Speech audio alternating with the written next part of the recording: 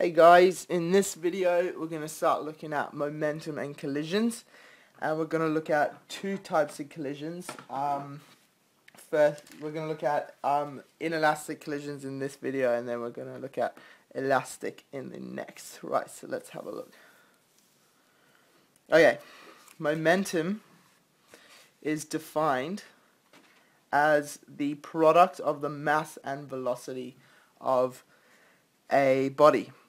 This symbol is for momentum, and it's a vector because velocity is a vector, so it's got direction. And basically what it is a measure of how easy it is to stop something. But we're not going to look at that property right now. We're going to prove that later on. Right now we're going to look at another use for momentum, which is solving collision problems. And just before we move on to that, the units mass is in kilograms and velocity is in meters per second. So momentum is in kilogram meters per second. Now onto the solving collision problems, we need this sentence.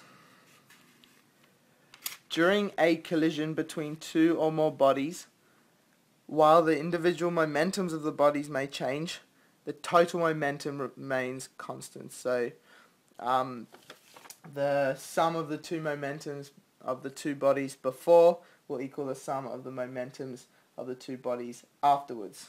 Right, so that leads to an equation looking like this. First we'll look at this one.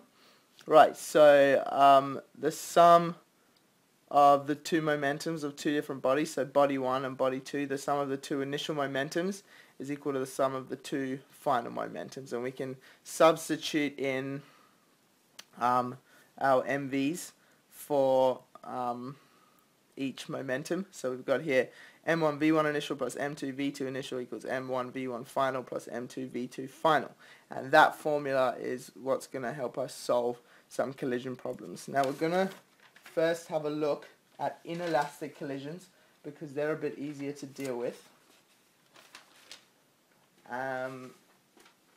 Okay, so let's have a look at the definition before we move on.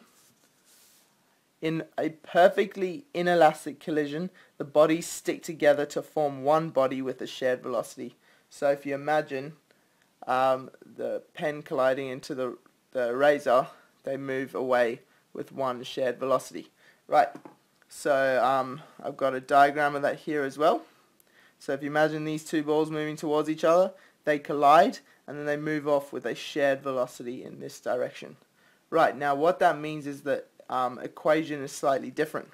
So we've got M1 V1 plus M2 V2. You'll sometimes see final velocity written as a U, or even initial velocity. But in this case, the final velocities are the same because they're one body and they share that velocity. So we can actually take out the common factor of U and end up with this formula.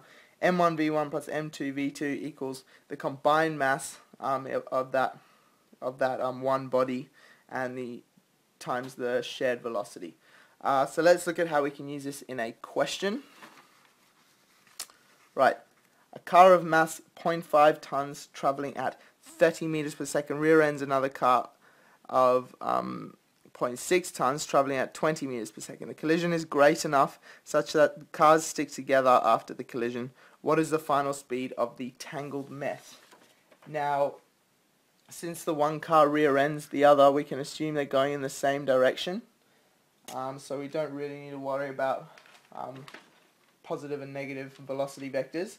But what I'm going to do first is write in the formula that we just discovered before. It's that one at the top of the page. Let the marker know what I'm doing. And straight from there we can actually just start subbing in values. So these are actually quite easy to deal with. So M1 500 kilograms, we change tons to kilograms because that's the standard unit.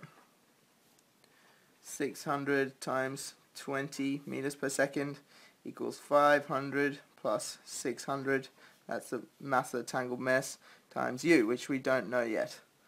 Right, so if we put that all in the calculator, we end up with 2700 equals 1100 U. Divide through by 1100 using a calculator, and we find that the final velocity of the tangled mess is 24.5 meters per second. So the collision slowed down that first car, but it made the second car speed up. So that's inelastic collisions, and we'll look at elastic in the next video. Thanks, guys. Cut study time with concise video summaries by top students. Visit spoonfeedme.com to view more free videos in this course and hundreds of others.